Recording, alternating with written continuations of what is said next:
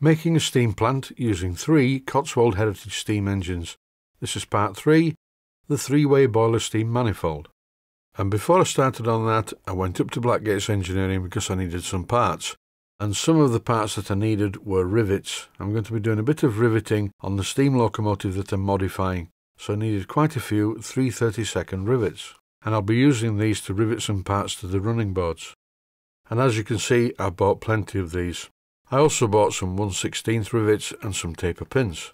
These taper pins will go in my little plastic drawer where I keep taper pins.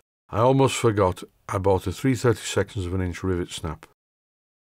And last but not least, while I was at Blackgates Engineering today, I bought myself a full set of metric drills. And I've never had metric drills before. They're a bit of a new thing for me. But I will find it easier to give accurate tapping sizes for the viewers. And while on the subject of viewers, I would sincerely like to thank the 2 kind viewers who arranged some gift vouchers for me at Blackgates Engineering. You both know who you are, and I thank you very much indeed. And the gift vouchers bought this metric drill set.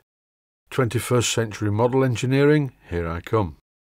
Now it's time to get on with the 3-way boiler plant job, and the first thing to do is to remove this small adapter and replace it with a slightly different arrangement. And this, by the way, is a fibre washer. I don't like fibre washers, I really do not like them. I always use copper washers. And as you can see, I've just fitted a copper washer to a double union centre. Now I'm using some Loctite 542 to make sure it never leaks, and I'm screwing it into this hole in the boiler.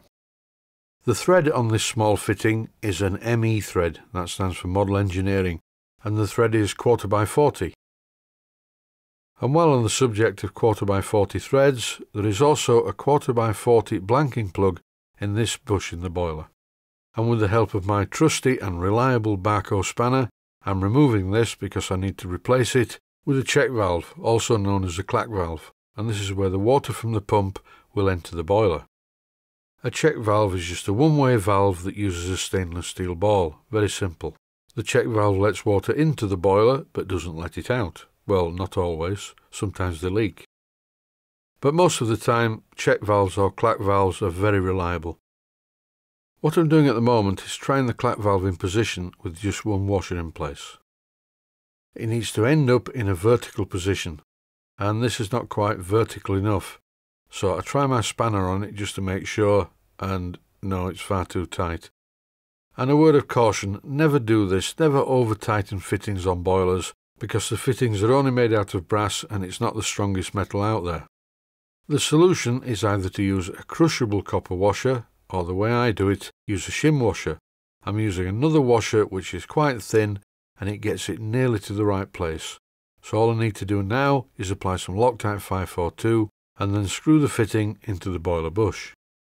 Be very careful with this Loctite 542, you do not want to spill any of it on any of the paintwork, because Loctite 542 removes paint very well. And in this clip I'm tightening the part into its final position, using firm pressure but being gentle at the same time. This video is really about making the 3-way adapter to take 3 steam lines out of the boiler, so that's what I'm doing now. I have a piece of square section brass bar fitted in the chuck of my Smart & Brown lathe. And this is not a normal 3-jaw chuck, this is a 4-jaw self-centering chuck. So it's great for holding square section material.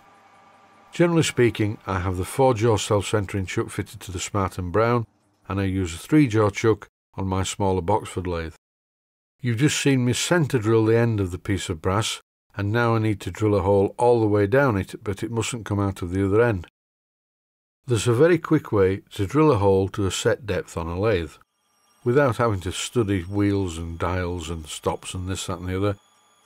All you need to do is hold the drill alongside the work so you know how far the drill wants to go through, put a felt tip pen mark where you want to stop drilling, and then just drill the hole to this depth. The drill bit that I used initially to drill the hole was a 3/16 of an inch diameter drill, and then using a 7/32 of an inch diameter drill, I drilled into the end of the bar approximately 3/8 of an inch. And here I'm threading the hole with a 1/4x40 tap. Then it's over to the drilling machine, and first of all, as usual, I use a centre drill on the marks that are made with a felt tip pen. And yes, I do appreciate this is not good engineering practice.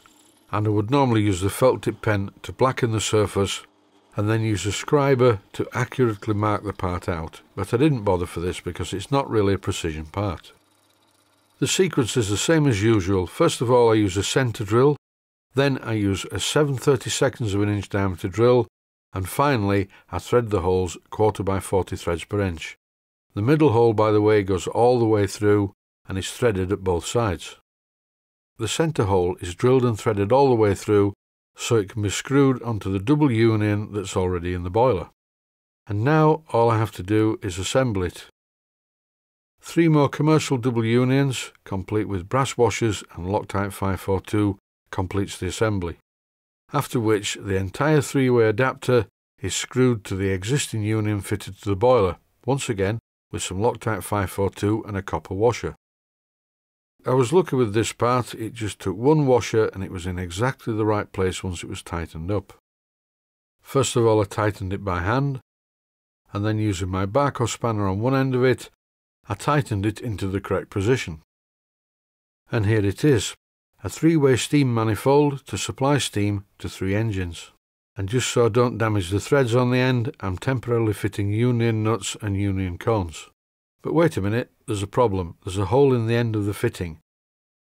What I intended to do was use the blanking plug that I took out of the boiler when I fitted the clack valve. But then I thought it would be a really good idea to use the small globe valve like this, and that way it will be possible to put some compressed air into the boiler and run the steam engines on compressed air instead of steam, just for convenience sometimes.